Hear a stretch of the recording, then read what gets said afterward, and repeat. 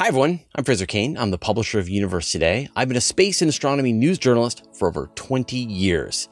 This is our weekly Space Bites news segment where I cover all of the breaking news in space and astronomy that we're covering on Universe Today. Now, I write a weekly email newsletter that goes out to 50,000 people. And it's magazine-sized, gigantic, but I understand not all of you want to be able to read. Some of you want to have the news videoed at you, and so that's what we're doing here. But if you do want to read the newsletter, go to universetoday.com/newsletter and sign up. All right, let's get into the news. On May 12th, the Event Horizon Telescope is going to release some groundbreaking news about the Milky Way. So we all got a press release from the European Southern Observatory this week that the Event Horizon Telescope was going to announce some groundbreaking news about the Milky Way on May 12th, but not what it is. Now, it could be anything, but it's the Event Horizon Telescope and it's the Milky Way.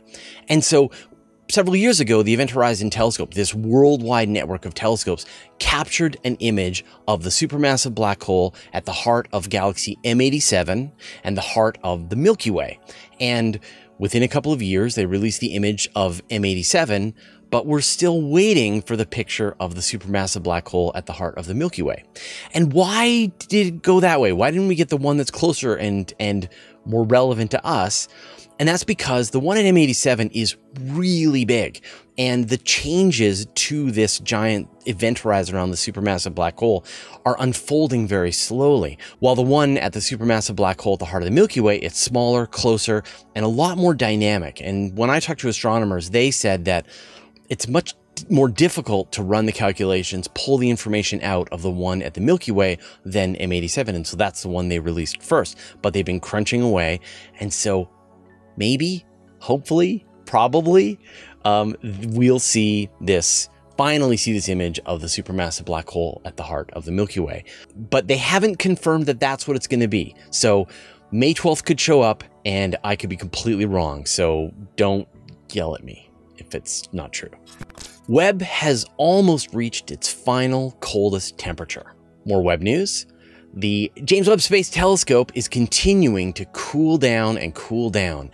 Remember that when Webb was built, it was at room temperature, and then it was moved down to South America, and it became the temperature of the launch complex at Kourou. And then it's been spending several months in space, slowly cooling down with its sun shield to try to cool down the instruments. The main instruments, essentially the telescope and all of the secondary mirror, primary mirror, are just a few dozen degrees above absolute zero. So the secondary mirror is at 29.4 Kelvin. The primary mirror is between 34.4 and 54.5 Kelvin. And one specific instrument, MIRI, has been cooled down using a cryocooler down to 7 Kelvin. So these are all very cold temperatures. And it's almost cold enough to do all of its science operations.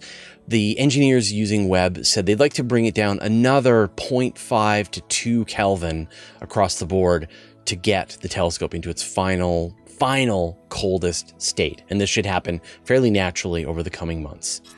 Prepare yourself. New engineering images from James Webb will blow your mind. This was a surprise. I was not expecting to see this. We got a series of images that came from Webb showing a random star field in the various instruments that are attached to Webb. And you can look at them and they all look pretty great. You know, there's stars, and if you look closer, there's definitely some galaxies back there. But it's really hard to compare this. In a recent question show, someone asked me, like, what's the first thing that we're going to see from James Webb? And I said, we're probably going to see something that is a comparison of images that were taken by Herschel and Spitzer in the past, just so we can get a comparison of how good Webb is compared to them. And we got that kind of by accident. So one of the regions that was taken with MIRI, which is that coldest instrument, is a region that had actually already been taken by Spitzer and Herschel over the last couple of years. And you can get this comparison of what goes from fairly blobby, fuzzy region to this just incredibly pristine, finely focused nebulosity. It's really incredible. So a big thanks to Anders Gaspar, who caught this and aligned all these various images and shared this out on Twitter. And I think this fulfills what I was suggesting. Now we get a really nice comparison of Webb versus the previous instruments that have come before. The engineers working with Webb are quite excited. They say that the capability, the focus of Webb meets their expectations, exceeds their expectations, and everything is kind of ready to go. And so now we're just probably less than a month, I would say, from starting to see some first images. But stay tuned. They'll happen when they happen. I did an interview with Nobel laureate John Mather a couple of months ago, talking about what we might see with Webb, all the work that's gone into it over time. So if you're interested in that, definitely check out this interview. 8 missions are getting extensions. Most exciting, OSIRIS-REx is going to asteroid Apophis. Every few years, NASA looks at all of the missions that are actively working, and the ones that are still functioning, they decide whether or not to give these missions some kind of mission extension. In other words, they're going to have funding, maintenance funding for the team that's running the mission, the science operations, the hard drives, the servers, the websites, the access to the communication systems, and so on. Obviously, it's a lot less money than sending the mission in the first place, but it still costs money. And so NASA has to decide what they're going to do. In other cases, they'll actually repurpose the missions to give them some new target. And so NASA just announced this week that they've gone and given 8 of their missions extensions. Now, a lot of them have had many mission extensions in the past. You've got Curiosity, you've got the Mars Reconnaissance Orbiter, you've got the Lunar Reconnaissance Orbiter, you've got a bunch of these missions that have been going for, in some cases, decades, continuing to work in perfect operation, so they'll be able to keep on doing their science. But one really interesting mission extension is the OSIRIS-REx mission, which did its sample return from asteroid Bennu. It's gathered the sample, it's returning the sample back to Earth, and once it releases its sample capsule, it's going to fly off and visit asteroid Apophis. And Apophis, you might recognize that, well, maybe you've been watching too much Stargate, but Apophis is this asteroid that is quite well known for making close flybys of Earth. And for the longest time, it was considered one of the most dangerous asteroids. In the next few decades, it was going to make a very close flyby of Earth, like within the orbit of Earth's geosynchronous satellites. And then the changes from that orbit may cause it to crash in the future.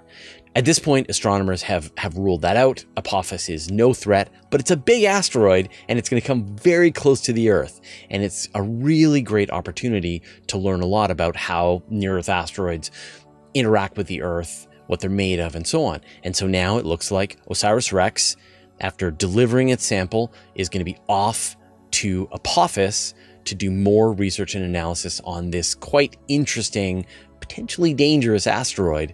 And that's a really exciting, it's a doubling of the science that we're going to be getting from OSIRIS-REx. So good news. NASA is ready to try and fix Lucy's unlatched solar panel.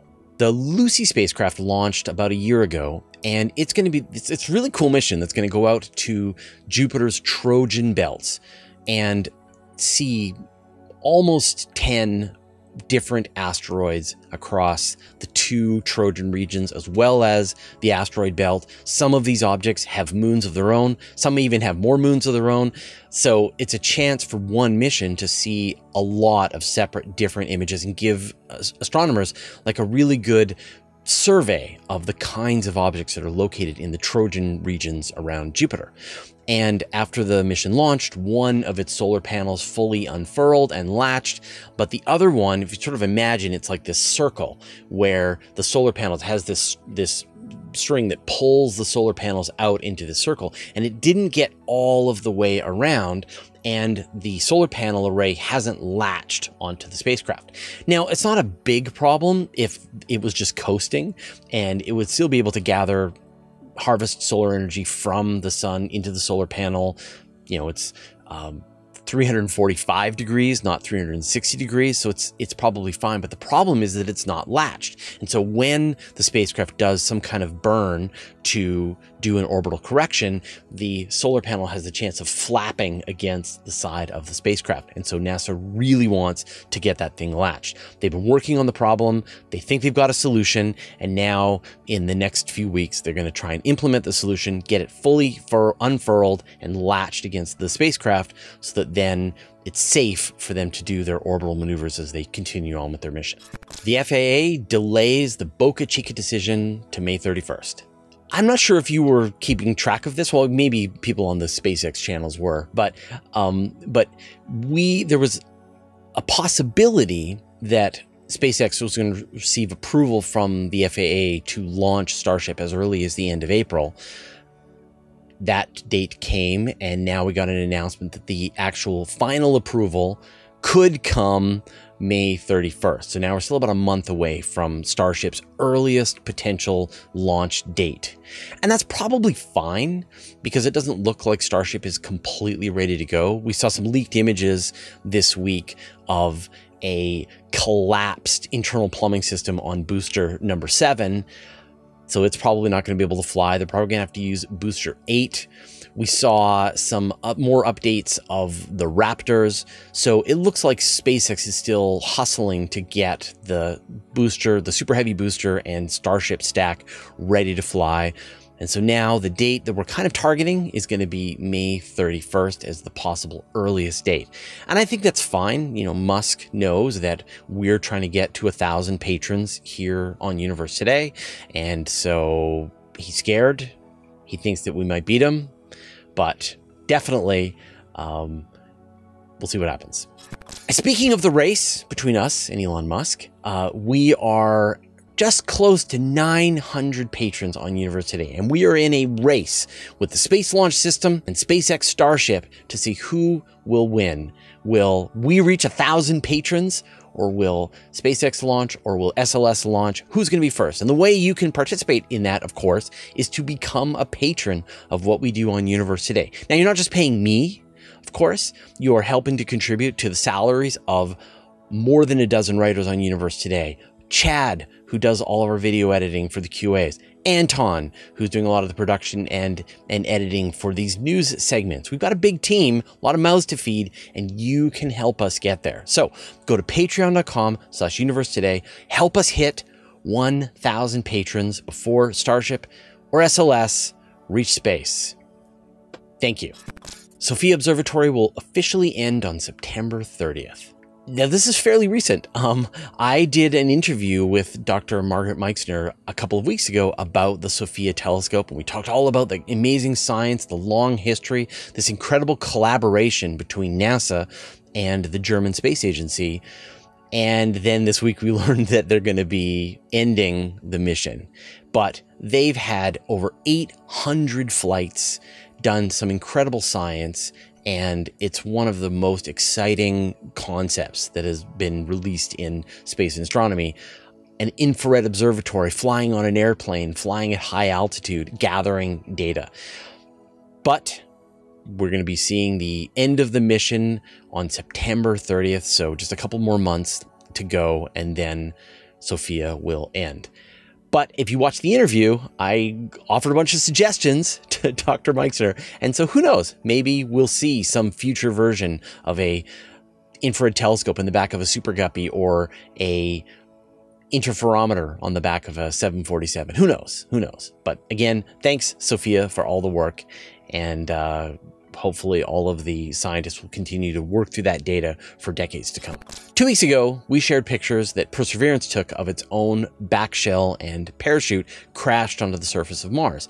And we said that maybe Perseverance is going to get a little closer, but NASA got really creative and they sent Ingenuity, the helicopter, to go and image the crash site up close. It was a total surprise. I can't believe that they did that they were able to task Ingenuity to send it over there, take these images. It looks like a UFO crashed on the surface of Mars. You can see just the damage that it took going well over 100 kilometers per hour as it hit the surface of Mars. You can see the cables leading to the parachute. it's really an amazing image, and it just shows the power and capability of having a helicopter on the surface of Mars to serve as a scout with future missions. I can't imagine that we're ever going to see a mission to Mars that doesn't have one of these helicopters assigned to it as well. Really incredible. We got a cool video from SpaceX of the Crew 4 mission approaching the International Space Station. You can see the rockets firing as it's getting closer and closer to the space station. And it was amazing, again, sort of this modern age where you've got these cameras attached to both the rockets, to the capsules, to the station, from the ground. And so we're now this age where if you have any questions or you want to see what's happening over the course of a mission, you can.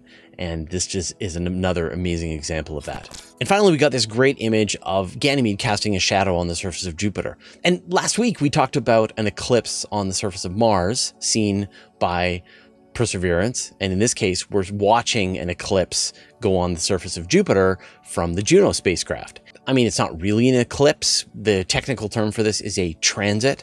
And if you ever image Jupiter, you can see the shadows of the moons crossing in front of Jupiter all the time. It happens quite regularly, but still to see it from this perspective is quite impressive. And it looks very similar to an image from the movie 2010, When We Make Contact. And so I love this, how science is matching fiction, science fiction in this case. It's a pretty cool picture. All right, those are all the top space and astronomy news stories that we wanted to cover this week. If you want to go deeper into anything that we're doing, you definitely want to sign up to the weekly email newsletter that I write every week. Go to universetoday.com/newsletter, or just come to Universe Today and read all of the stories that we're posting. This is just a fraction of what we're covering on Universe Today. If you prefer to have an audio version, you should sign up to my podcast. Go to universetoday.com/podcast, or search for Universe Today in iTunes, Spotify, or wherever you get your podcasts, and support us on Patreon. Help us reach that 1,000 subscribers before SLS launch or SpaceX launch. And we will see all of you next week. Thanks, everyone.